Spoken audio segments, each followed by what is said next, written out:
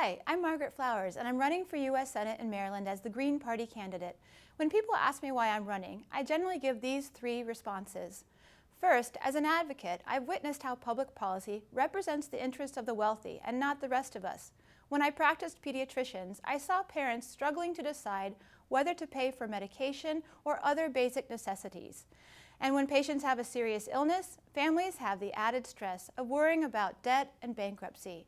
For the past 10 years, I've worked to create a national universal healthcare system that treats health as a human right and not a profit center. Second, I'll work to put protection of the environment over CEO salaries.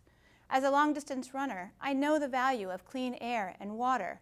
I've worked to stop fracking, to stop construction of the export terminal in Cove Point, and other forms of dirty energy.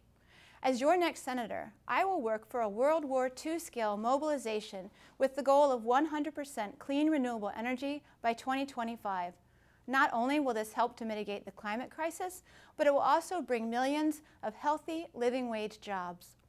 And finally, as a parent of 3, I know what it's like to worry about the future of our children.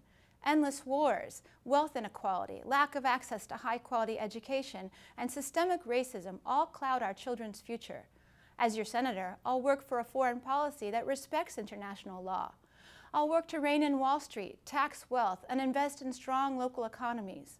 I'll work to support career teachers in open enrollment public schools, and to end mass incarceration and treat drug use as a public health issue, not a crime. On November 8th, you have a choice. You can vote for the status quo, politicians who accept money from corporations and the wealthy and represent their interests, or an alternative that rejects that and works for you. On November 8th, I urge you to vote for me, Margaret Flowers, for U.S. Senate.